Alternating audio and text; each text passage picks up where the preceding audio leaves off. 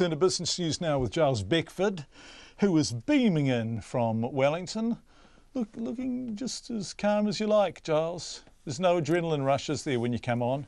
Oh, I don't have the worries that Barnaby Joyce had, and all I can say is that Barnaby Joyce will probably think that being New Zealand born is the least of the problems that he ever had. Excellent. Giles, Auckland Airport, through which Barnaby Joyce may be travelling in the not too distant future, has turned up with a bumper profit. Indeed, the profits took off today. It's their half-year result. This is a big business. We have to realise that of the near 4 million people who visit New Zealand, about 3/4 of them fly through Auckland Airport. 10 million passengers a year in the past 6 months have gone through there. About slightly over half of them are foreigners, the rest are domestic. But remember, it's also a really big industrial, commercial, retail complex.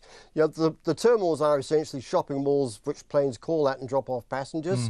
They've got car parks, they've got big warehouses. At Auckland, of course, they've got the big shopping centre just across from the international terminals.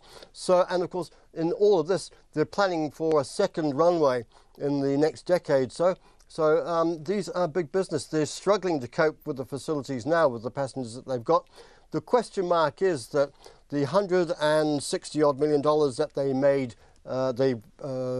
this past 6 months, which is up 16% on a year ago, whether that sort of growth can be sustained, given that the expectation is that tourism probably will tail off a bit, that perhaps migration won't be so strong, and of course the costs are still there and rising. We'll wait and see, but for the time being, it's a pretty good performing company.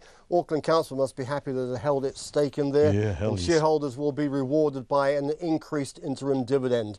And we should note, of course, that we are in the thick of the company reporting season. Next week, we'll have the little shop of horrors that is called Fletcher Building unveiling their full result. We'll also have Air New Zealand, and we'll have Spark, the telecommunications company. They're just the notables amongst what's likely to be more than a dozen companies reporting.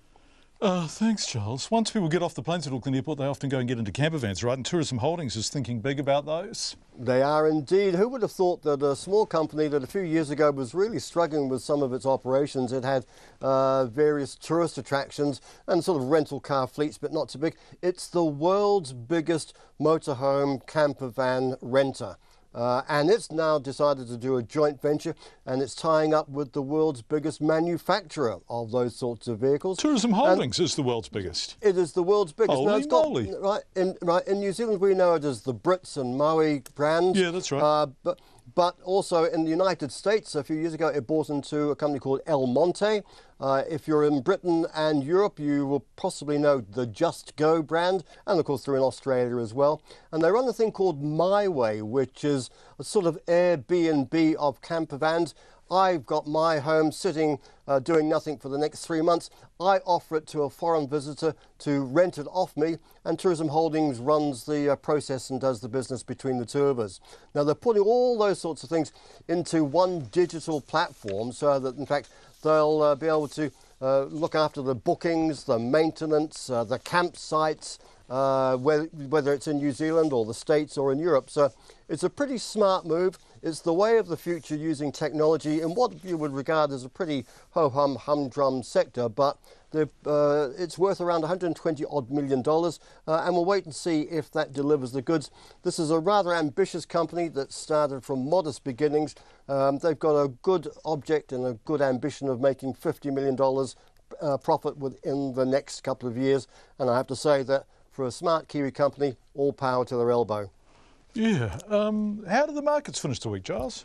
Well, we've had a positive, strong finish to the top 50 index. Shares up 62 points, 8125. That's about 0.8%, and we're up about 1.5% for the week. 74.2 US cents for the Kiwi and 93.1 Australian.